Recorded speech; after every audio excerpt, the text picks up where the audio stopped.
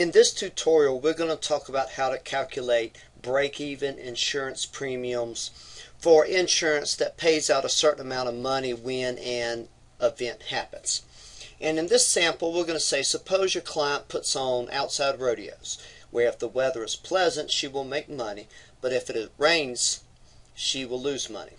To protect herself, she wishes to purchase an insurance policy that pays her an indemnity of $30,000 if rainfall on that day is greater than a half an inch. And after looking at rainfall data, suppose we conclude that the probability of rainfall more than 1/2 of an inch is 0.17 or 17%. The question we want to know is, what is the minimum insurance premium you should charge to this person in order to make an expected profit? An expected profit is just an average profit. And what we're really talking about here is when you're going to sell insurance on something like this, if you sell the policy and the person pays you a certain amount of money for the policy, and then if it doesn't rain, then you don't pay her anything, and so you're gonna definitely make a profit. They paid you money for the policy, you didn't have to pay them any indemnity because it didn't rain. However, on days that it does rain, you are going to be receiving the premium paid for policy, but you're going to be paying out $30,000, and in those events you're going to lose money. So in insurance, sometimes you're going to lose money, sometimes you're going to make money. We know that, but what you want to do is most of the time, more than half the time, you make money. You want to try to make expected profits of zero and expected profits that are positive, because when you make an expected profit, that means on average you're going to make money. And so when you sell policy after policy after policy, if the average policy is profitable, your business is going to be profitable. And calculating the break-even insurance policy, and a break-even insurance policy is the minimum price that you would want to charge. And what we're going to do now is show you how to calculate that for this hypothetical insurance on rain. What insurance companies do is they measure probability of outcomes, and they often do simulations. And what we're going to do here is we're going to have 5,000 total simulations.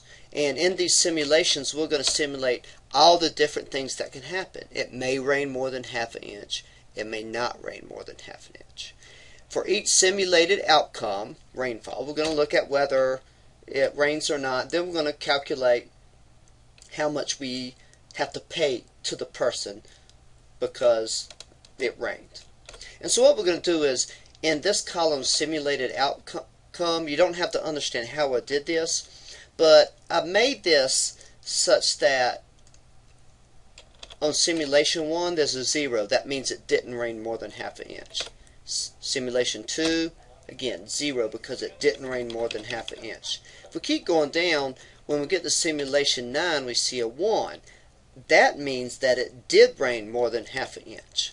And so we're simulating all the different things that can happen in the world. Sometimes it rains more than half an inch, like in simulation 12. Sometimes it doesn't, like in simulation 13.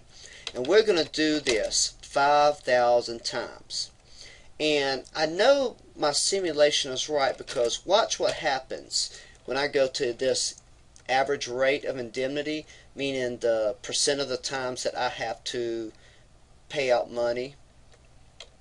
I'm going to go equals average, and then I'm going to take an average of all those simulated outcomes. And what it says is that on average, the average value of this variable is 0.17, which means in this simulation it rains more than half an inch 17% of the time, which is exactly what the problem that was given to us states. So it says we measure it such that rainfall more than half an inch occurs 17% of the time, and I made sure my simulation reflects this. And now watch what I'm going to do. And you're going to see these zeros and ones, they change because every time you say you do something in Excel and you hit enter, it runs a different simulation. So that's why, but you can see on average 16.8%, the simulation still works. The average rate of occurrence of indemnity is still going to be close to 17%. Now what I do here, look at what happens, like how much of an indemnity I have to pay at each simulation. Over here, it didn't rain more than ½ inch, so the indemnity I pay is 0. I don't have to pay that person anything. In simulation 2, here, it did rain more than ½ inch, and I have to pay the person $30,000. Didn't rain more than ½ inch, rain more than ½ inch, have to pay $30,000. And I do this for all 5,000 simulations. Then what I'm going to do is I'm going to take the average of all those simulated indemnities. And what I found was that on average, I'm going to be paying out $5,142. So on average, this policy is going to cost me $5,142. Therefore, the break-even insurance policy, you can notice again every time I press enter something changes. That's okay.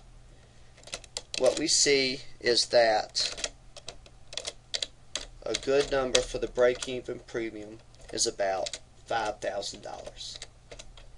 What this means is that if we sell this insurance policy for $5,000, then on average we're not going to make money or lose money. But if we sell it for more than $5,000, then on average we're going to make money. So this person selling this insurance will want to sell the policy for more than $5,000, and if they can't get more than $5,000 for the policy, then they should not sell it at all. Now that I've shown you how to calculate the break-even insurance premiums using simulations, I'm going to show you that this can be done much simpler just with one little calculation.